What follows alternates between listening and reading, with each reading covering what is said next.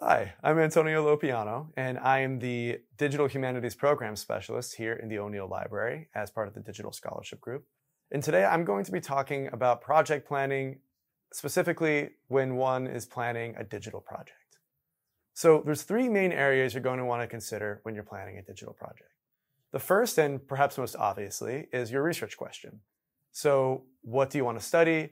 What do you want to understand about the subject you're studying, and why will that be important for both other scholars and possibly even for the public at large?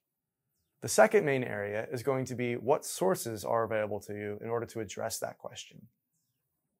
And third is going to be how will you address that question? What methodologies are you going to be employing? What theoretical approaches are you going to be taking in the study of your subject area? And when planning a digital project, this has the special consideration of what sorts of technologies are you going to be using and what access do you have to those technologies as part of the Boston College system. So the first area that we've mentioned is the research question itself. And that question will actually have three components in and of itself. The first is, what is the subject that you're studying? The second is, what are you hoping to get out of that subject? And the third is, why will that subject be important for your field and for the public at large? So for instance, I might say that I am studying trade in the British Imperial Caribbean. And then I might say that I'm studying that because I want to understand the impact that the American Revolutionary War had on the trade coming out of the Caribbean. And then third, I might say that I'm studying that and so that the public and so other scholars might better understand how the American Revolutionary War impacted daily life in the Caribbean. The research question will start off rather broad, probably, as all research questions do, but you'll want to take some time to further refine the question to ensure that the scope is both specific and achievable within the time frame that you have available to you. In order to do this, you might want to consider refining both the chronological subject and the thematic subject of your research question. For instance, I might say that I am studying trade coming out of the Caribbean in the 2 decades immediately following the American Revolutionary War. And I might say that I'm looking at trade in 3 specific crops, or maybe trade coming out of 1 specific island. And this will help me both identify the specific sources that will be most relevant to my subject, and also ensure that I'm not trying to tackle a project that's just way too large to be accomplished within the time frame that I have and isn't going to chew up, a decade of my life or more. So moving on to the second main area that we mentioned at the beginning, we'll want to think about what sources we have available to us to address this question. So I might want to look for things like trade logs, journals, and that sort of thing, primary sources that will have information relevant to my subject. In order to discover these, I'll probably start with secondary research that's already been published. Hopefully not on the specific research question that I'm asking, but in the area, in the larger field that I'm researching. And those secondary sources are going to have footnotes, works cited, and bibliographies that will be able to point you to the primary sources most relevant to both the period, the time period, and to the geographic region and subject matter that you're studying. And then once you've identified what those sources will be, you have the task of identifying where those sources actually are.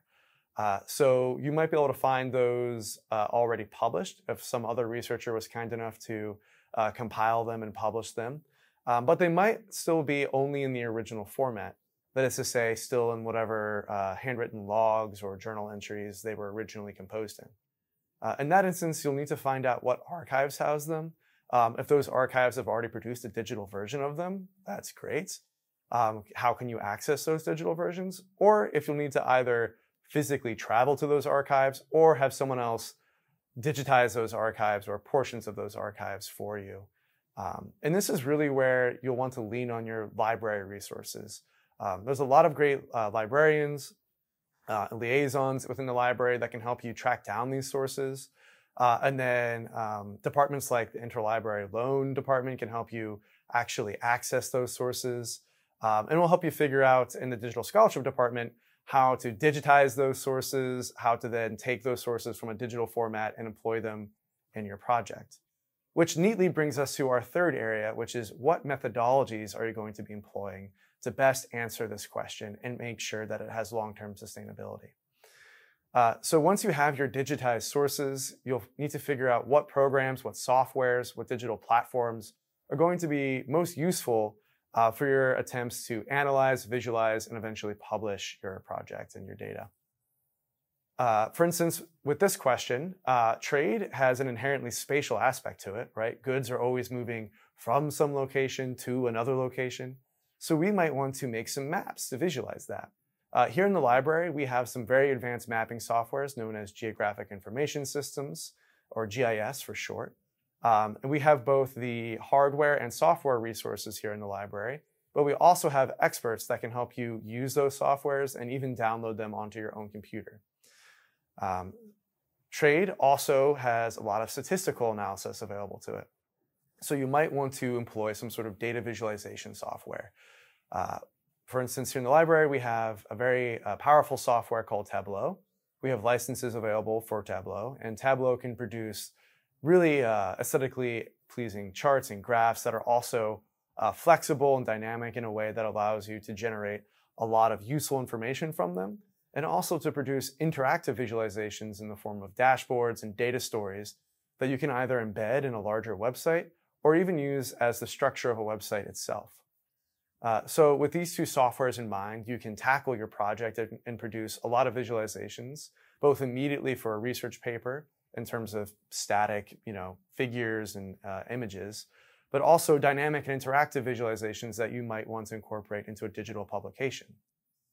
Once you've figured out what you want to include in your digital publication, you also have to ensure that you're going to have long-term sustainability for your project in whatever form you choose to publish it, either as an independent website or as part of a larger digital project. So you need to think about where it's going to live, what servers it's going to live on, who owns those servers, what platforms those servers will be using to deliver your data and your publications, and how you're going to ensure that those links that you've included in your project, those interactive platforms you've included in your project are going to remain active throughout the life cycle of your project. Now, it's impossible to ensure complete and total permanent stability in the modern digital age on the internet, but with some careful planning, you can ensure that your projects will live on for a decade or more, and hopefully in a way that is sustainable both in terms of their longevity, but also in the amount of effort it'll take for you to maintain that longevity. So hopefully you'll come up with some ways, including the use of GitHub, or also by asking the Digital Scholarship Group how they might help you ensure that these projects live on for a long time without too much manual input on your end.